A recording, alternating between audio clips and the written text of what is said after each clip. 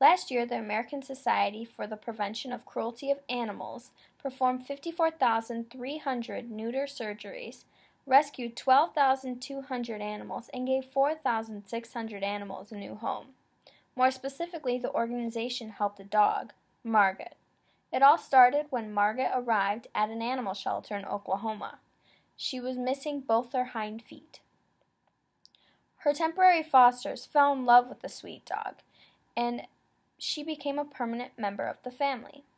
She was soon fitted for custom prosthetics, and now Margaret walks with ease.